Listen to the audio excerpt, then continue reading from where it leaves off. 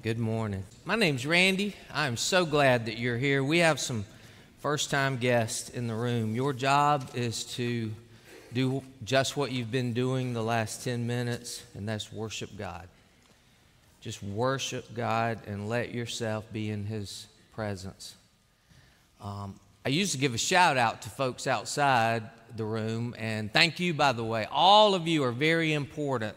What we're going to talk about today, actually, is going to enable a lot of you who are in this area to be not out there, but to be in the room with us if you're physically able to do that, because this is good, but this is even much better. Why? Because we're all created for community. We are built to be together and to suffer together and to celebrate together and do life together. So thank all of you for being out here.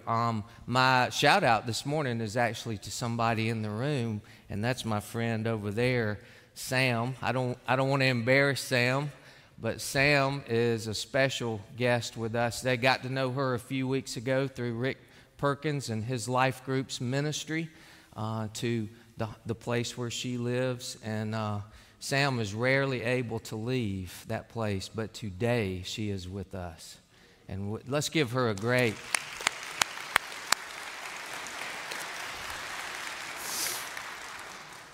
So, how faithful would you say you are? How faithful are you to your career, to your family, to the Lord?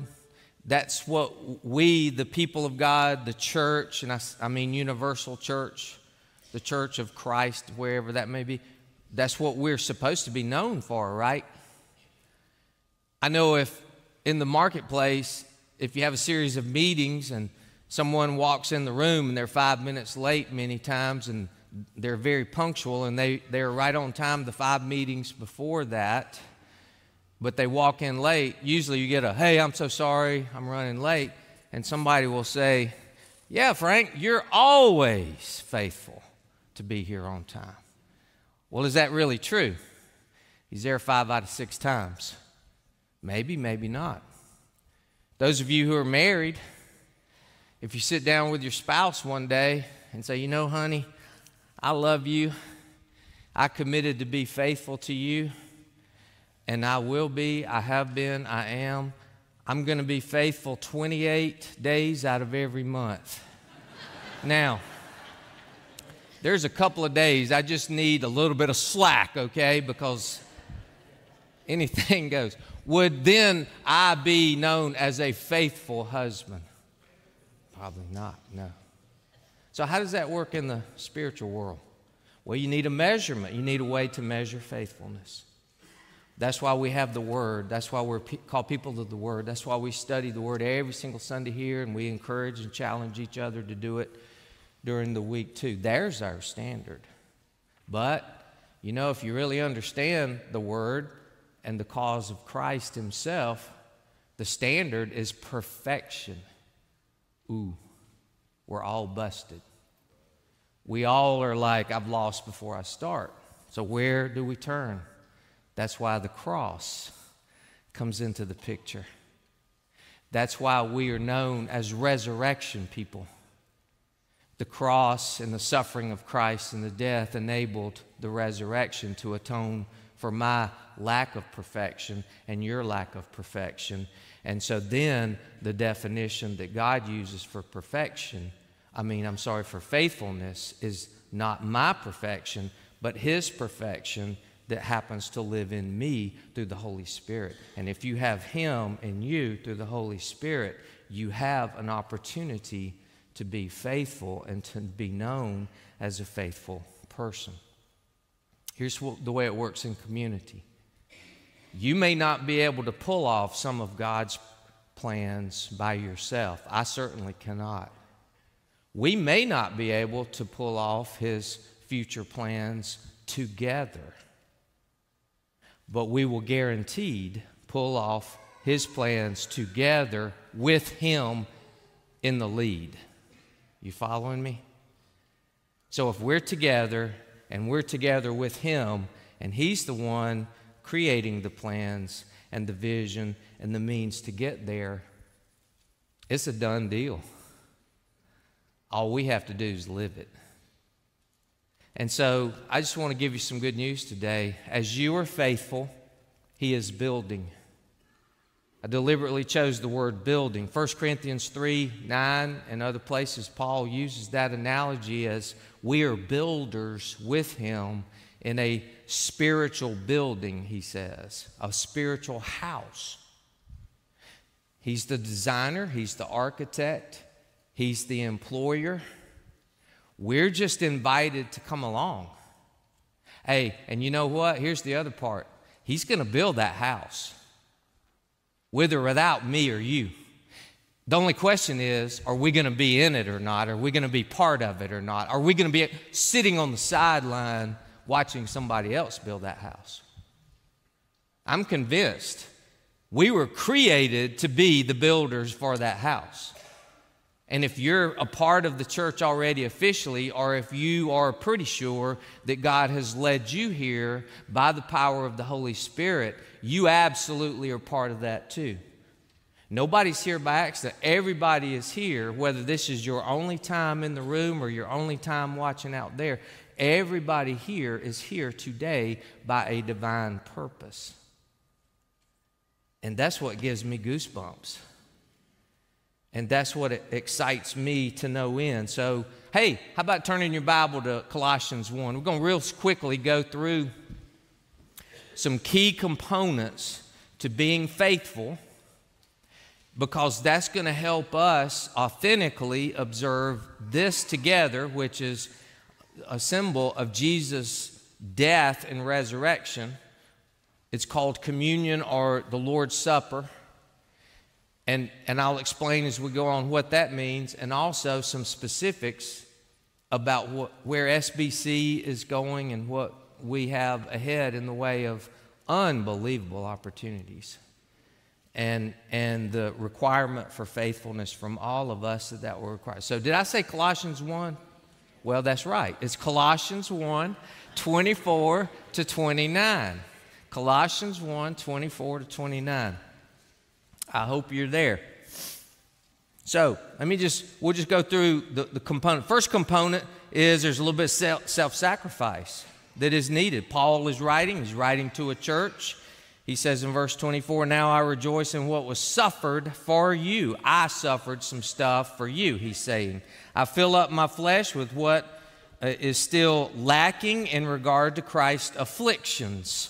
Now, he's not saying that Christ's afflictions and death and burial and resurrection did not finish the job. He's not saying that that was incomplete. He's saying that was complete and future reward is coming, but in between, there's still a whole lot of fighting going on. There's still some battles, right? There's still some spiritual warfare. And you and I are involved in that every single day for the sake of His body, which is His church. Well, we're back to the body. Now, please see what he's saying here. What he is saying is it's really not about me. It's not about you. It's about the body of Christ. It's about the whole. I don't know how many of you there are in this room. There's a lot of you. It's pretty full. We can all try to serve Jesus separately as 500 or so people. Or we can serve Him together as one. When you serve together as one, it is tremendously more powerful and productive than when we're all just doing it apart from each other. There is a price to be paid for anything worth doing. You know that. There's always sacrifice for what is meaningful. Any parents in the room would say, yep. Anybody who has had a successful career in the marketplace, oh, absolutely. Anything worth doing, there's a price to be paid. But this is why I love doing what I do. And this is why I love being here. The price to be paid is for a purpose. That purpose is far greater than the cost. The purpose of why we do what we do in serving Christ far outstrips any inconvenience that we may have and any sacrifices that we make.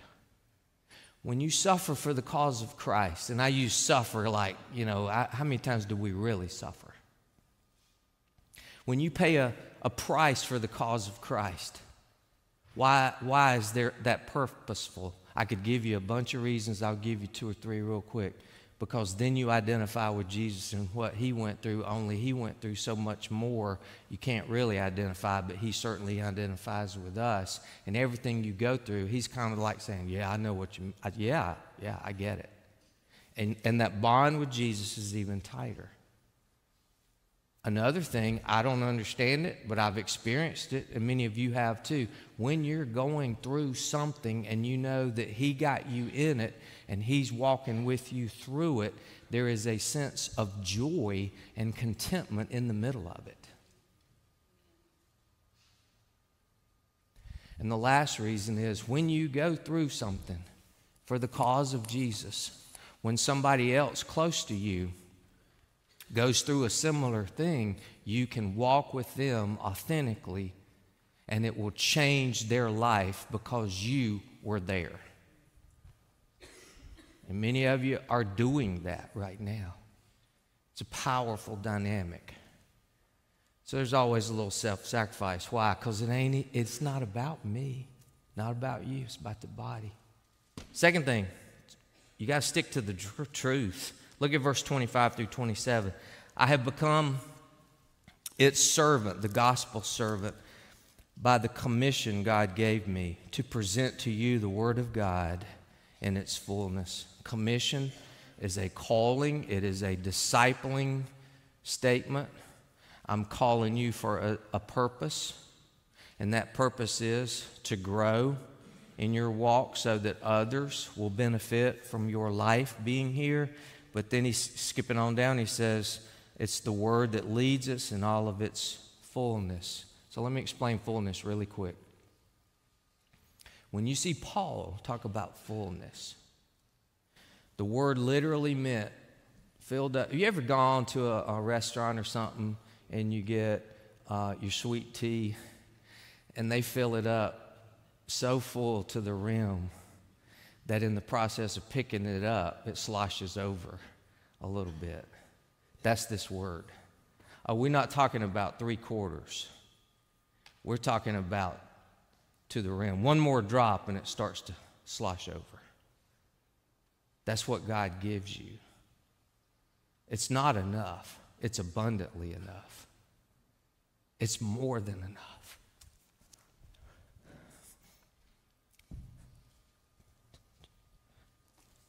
"26.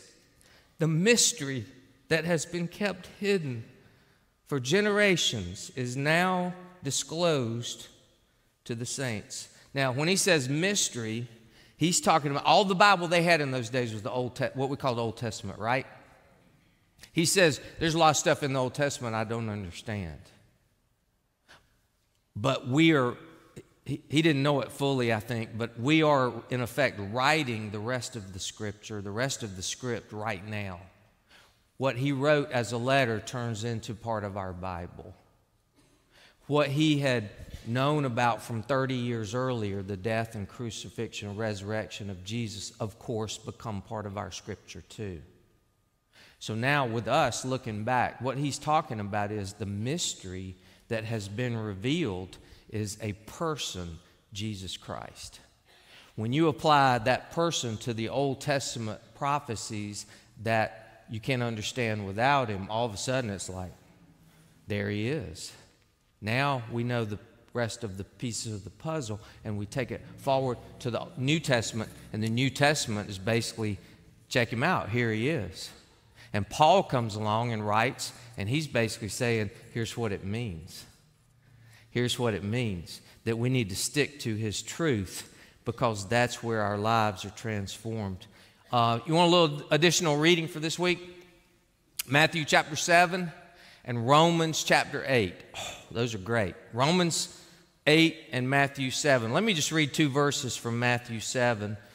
verse 18 and 20, this is Jesus speaking, because in order to know the truth, you have to know what's not true, right? How many of you would believe that's a pretty good thing for today to have in my tool case in this society, to not only know the truth, but to know what's not true? Oh, of course. So 7:18, a good tree cannot bear bad fruit, or a bad tree cannot bear good fruit. Verse 20, thus by their fruit you shall know them. What's all that got to do with this? What he's saying is, this is how you know false prophets. This is how you know liars. This is how you know deceivers, whom Satan is the great deceiver, the accuser, is by this. Just like you know a good tree that produces good fruit from a bad tree that produces bad fruit. A good tree won't give you bad fruit, and vice versa. The longer we are in Christ, the longer we walk by the Holy Spirit, especially together, the more we're able to discern truth from fraud, truth from fake. You ever checked into a hotel and in the lobby there's a bowl of fruit? And man, it looks good, especially if you're hungry. Have you ever gone over to that bowl of fruit and pick up that shiny apple and bite into it, only to discover that it's made out of wax? Well, me neither, but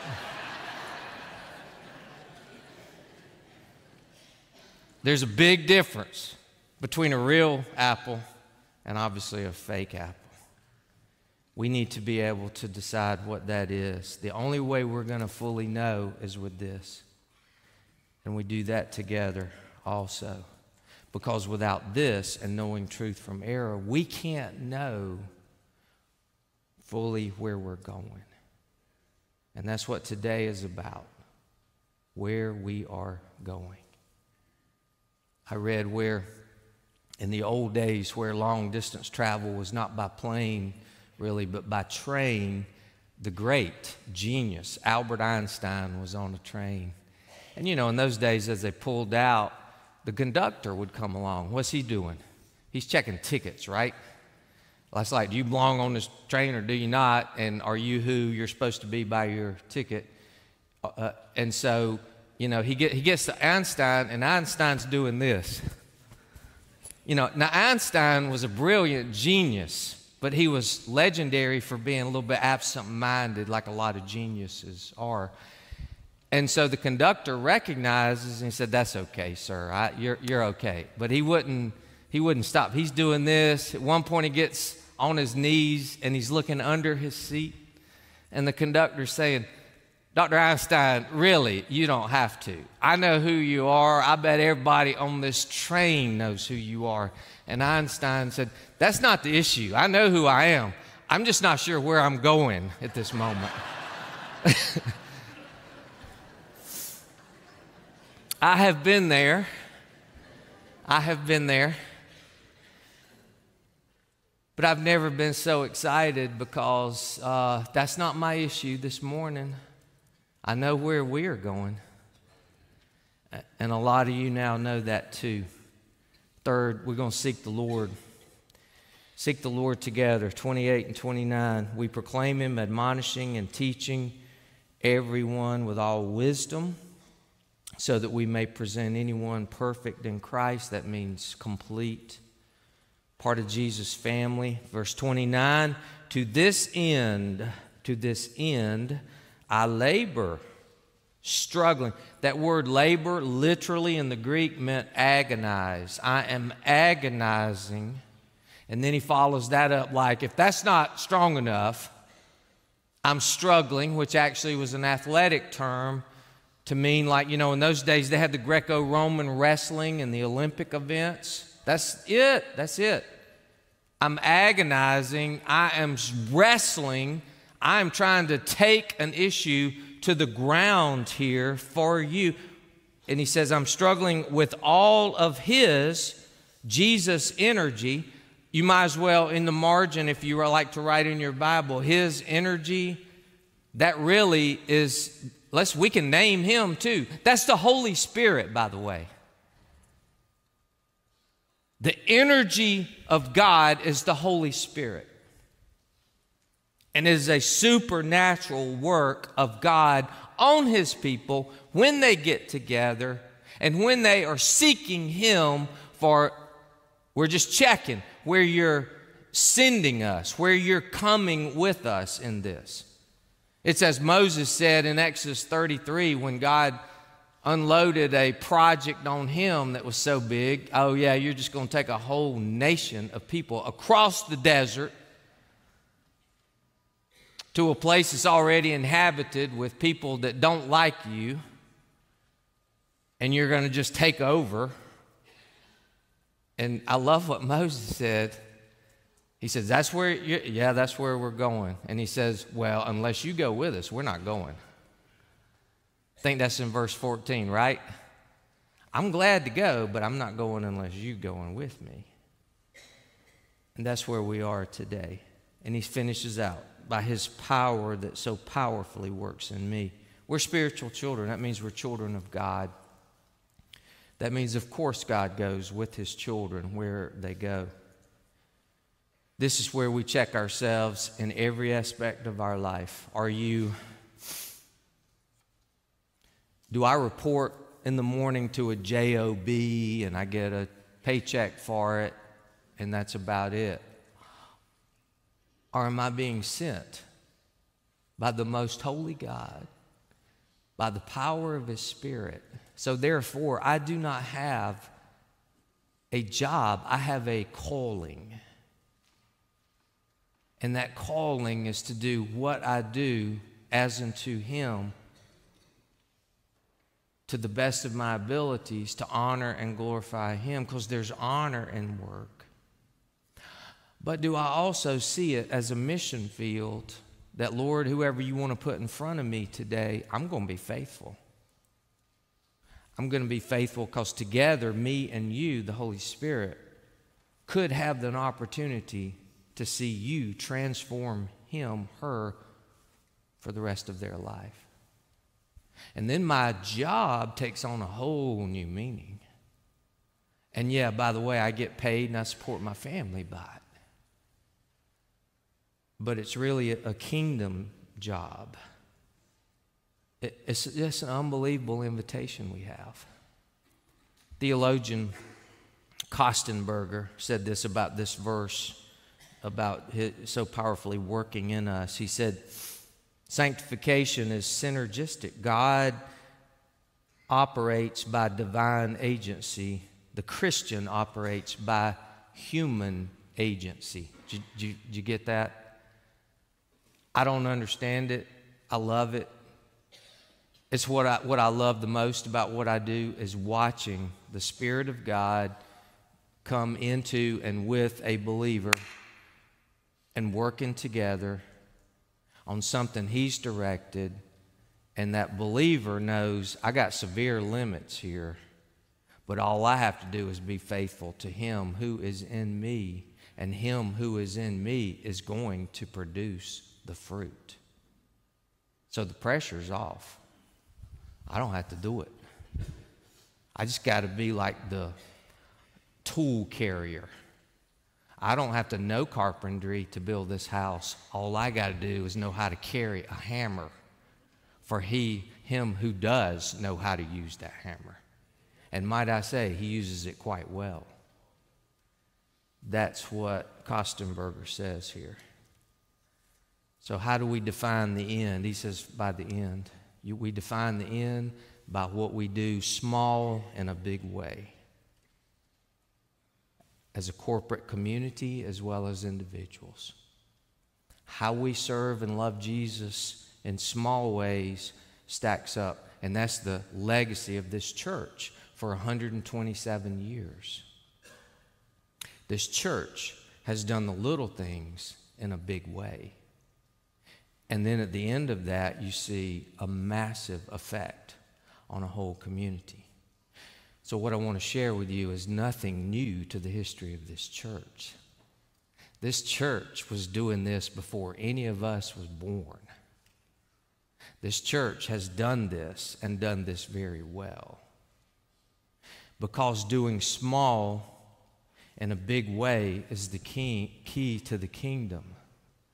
Let's reverse that. The bigger we get as a church in numbers and resources and other things, the smaller we have to be.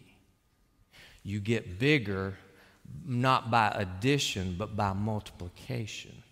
And in order to multiply, that's how the cells work in your body. There's millions of cells reproducing right now. And if that weren't the case, we'd all be dead pretty quickly. Now, some are dying off, but there's always cells multiplying in our body. That's what the living organization called the church, the body of Christ, has to do too. Paul says in another place, God's opened up a tremendous door of opportunity. And brother, He has here, and He has for quite a while. So let me share one with you. We have a lot of what has been called positive problems here. Parking some days can be a positive problem. Thank you, parking team, for helping us, and guest services. Attendance, seating room some Sundays can be a challenge. This is one of those Sundays. And it's the same some Sundays at the 10:30 service.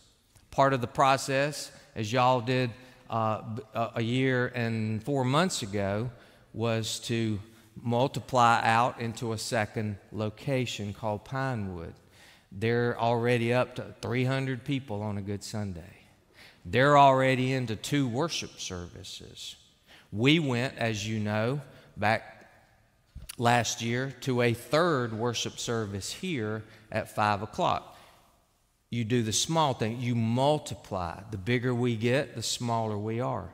Many of our life groups have been commissioning, sending out a teacher or a pioneer or a few folks to start other life groups. We've started home groups. We've started off hours on Wednesday nights or Sunday night groups here in the church. I think that's smart because the building is wide open most of the time other than Sunday and sometimes on Wednesday for that. But you know, even with those strategies and everything, praise the Lord, we still got some needs here. And so what needs to happen is we need to shift our 3rd service from 5 o'clock to become a first morning service. Celine, can you put that slide up there, please? So left column, of course, is worship times. This is not something we just dreamed up Tuesday in staff meeting. This has been going on quite a while. Your staff has been thinking about this and praying about it and looking at other options for a long, long, long time. And now our deacons and others are in on this. But if we go with 8:15, 9:30, and 11 o'clock, that makes the last service end at not a ridiculously late time. By 12:15, you're walking out of here. And 8:15 is not all that crazy to expect people to come to either worship or a life group, right? Because on the right column, those are life group times. Will there be something for every age at every hour in life groups? No, that's not needed. What we are saying is there will be, as needed, life groups in all 3 of those hours too. And if you see the small print there, kids' church, kids' worship, will be 2 times, 8:15 and 11 o'clock. So what's this mean to you? Well, for one, we're going to need some help with that. We're going to need some help willing to build into children the essentials of the gospel and letting children have the freedom to come to know Jesus. And to do that in a great environment, a very positive environment. Our youth group, Sunday school groups, life groups will be at 9:30, and there's a lot of freedom with adults to move up and back.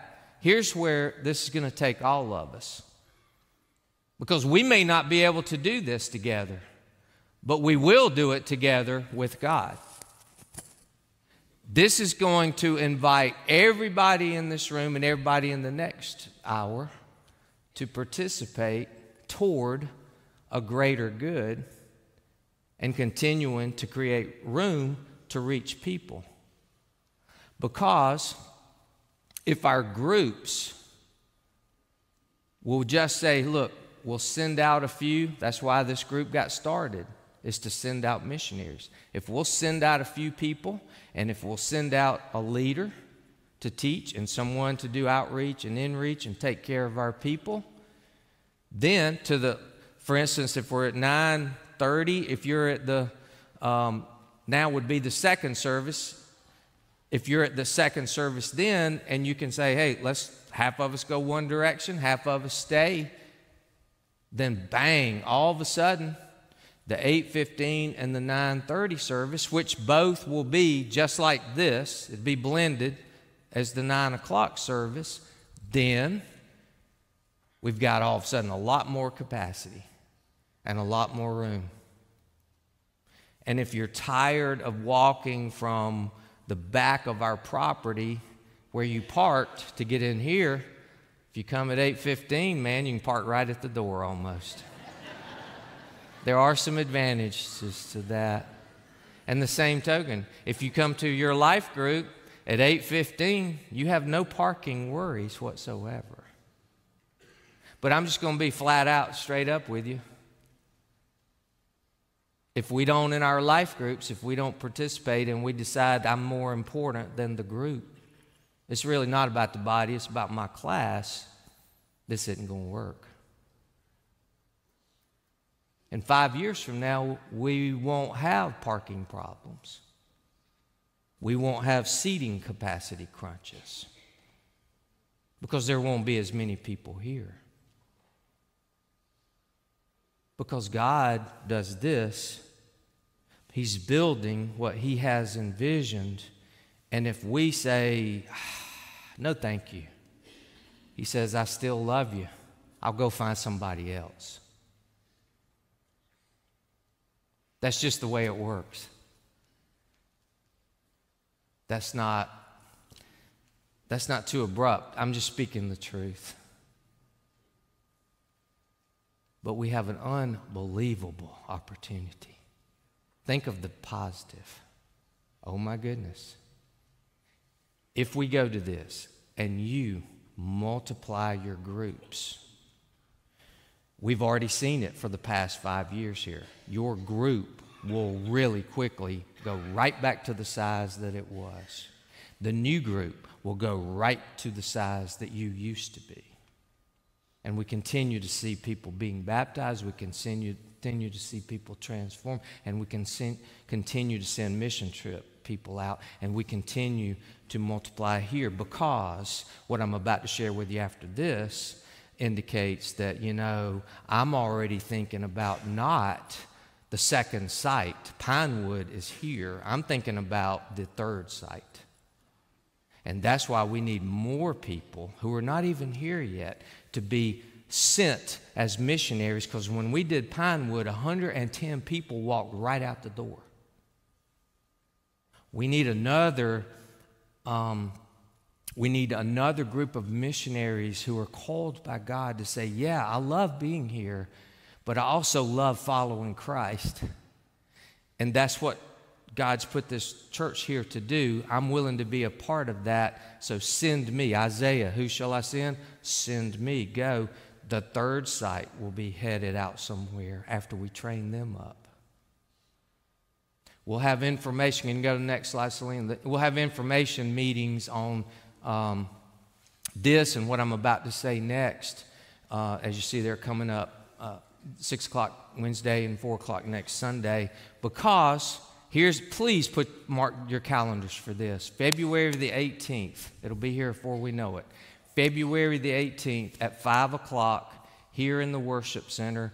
We are having can you put that slide up here, Celine? We already have it up there. No, we don't. Is there a slide after that? No, that's the last slide. We didn't. That's my fault. It's called a prayer celebration. We're going to come together at 5 o'clock and we're going to just celebrate the goodness of God. of why he's even including us on such good, big plans, audacious plans. But because he is, we're going to love him for it. And we need to vote. One of the things we need to vote and approve as a church body, I think, is simply this plan. I believe that this is a solution to help us continue to be his people and to reach people with the 3 morning times, the shift from what we're doing. The second thing that you need to be here for on that day, to pray and to worship and to affirm as a church body that we're all in, is we've been looking for property for quite a while now. Some of you have been helping us with that. We have been, other people in the community, not a part of this, have been helping us. And this did not happen fully until Monday, and we still are working on details and everything. But as of this past Monday, imagine the timing of God in this. As of this Monday, we have a tract of land that we can purchase, and we intend to purchase it.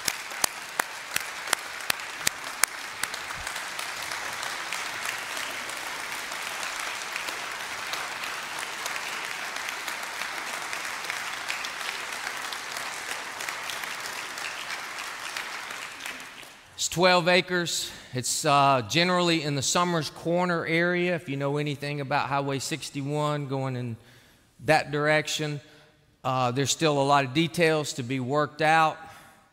But what we need, of course, is church body approval to proceed with the details to purchase that property. And when we get a price and a number and all of that and some time frames and all of that, we will do it. But our Pinewood location, who's hearing this as we're hearing it right now, is going to be in position to move down there and build on that piece of property and continue to reach people like we're reaching them here. Unbelievable. So I'm going to ask our servant leaders, our deacons, to come forward. How appropriate is it that we are doing this on this day? Just as he gave his body, we can move as his body today in modern times to serve him.